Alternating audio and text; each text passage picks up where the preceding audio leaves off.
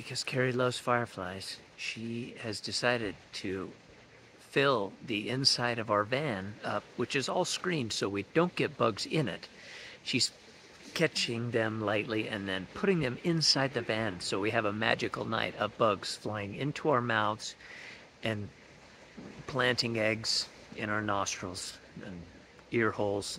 All orifices are open at this point. And yeah, she's out of control and I may have her committed.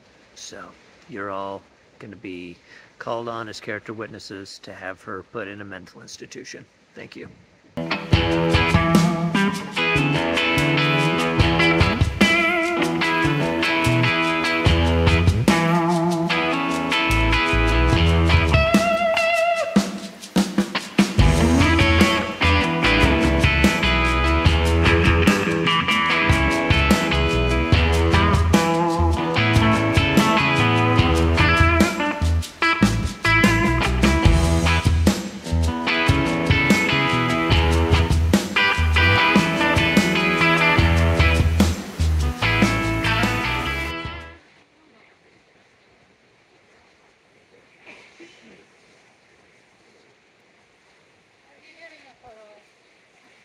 Getting a video of you out there with the fireflies. And I was telling people I'm having you committed because you put bugs in our van. Don't say that. Oh, I'm saying it. It's been said. It done been said. We're in the Great Smoky Mountain National Park today. We're making the little half-mile hike up to Klingman's Dome Observation Point. It's the highest point in the entire park. And even though we've been through this park a couple of times, we've never been here, so let's go check her out. People looking at us like we're crazy. It's wearing hoodies. Everybody else is here in swimsuits. Hey man, the Florida people are freezing. It's cold. 64 degrees. Been 3 months since it got to 64 degrees. Nice.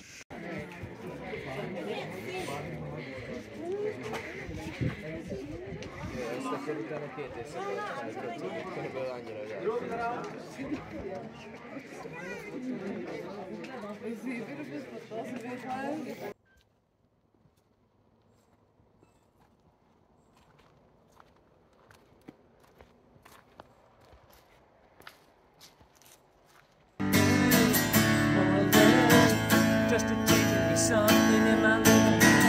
Happiness coming and going. Want to take and watch my people run. Just rewind.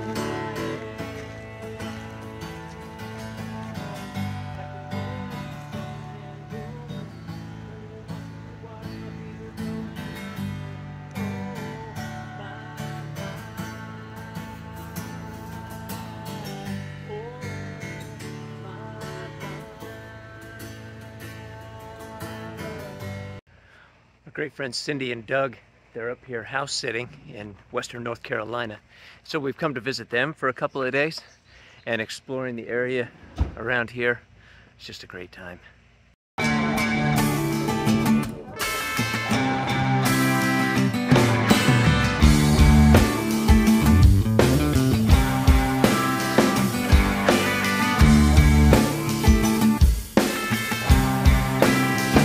So Carrie and I spent the last couple days with our great friends Cindy and Doug. They're amazing cruisers. We met them in the Bahamas. They were kind. They're actually house sitting for some other people and extended those people's courtesy out to us. Been hanging out with them, but God, it's been just really, really hot. And so the only answer was to come into Asheville and drink some beer at the Wicked Brewing Company. So here we go.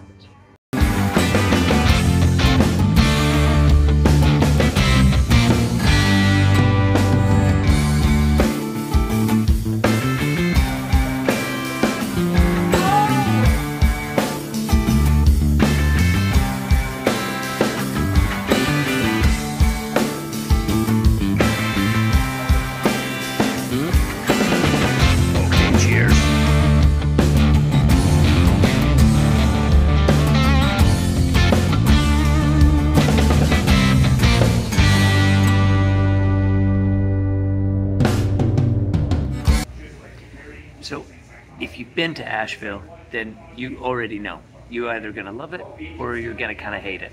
And whether you like it or not, the best way that I can think to describe it is it's like the Portland that's in North Carolina, and the good and the bad that comes with that. You know, there's a lot of people that are kind of homeless-ish on the streets. There's a ton of shops. This is a great place if you're gluten-free, lactose-free, all sorts of frees, vegan restaurants and things like that. Little curio shops, sort of a real hippie vibe. But if you're not into that, then this might not be the place for you. Stay a little further west, and that's where the Bible starts kicking in. Sort of, Asheville's like where the Bible doesn't fully apply, but we love it. So, all right, Carrie. Apparently, directions are to our car to take the freeway on, so run really, really fast. All right. Here we go. Hey, you do have to cross here, though. Here we go. Holy good Jesus. Holy Godfrey. In 600 feet, merge onto I-240 West. I was going to video you kicking that hill's ass. And then that hill kicked your ass. Oh, well, don't worry, I'll edit this part out. I don't think my bike can make it up here. Who told us this is a bike trail? Those are liars. Plus you're doing up and down anyway.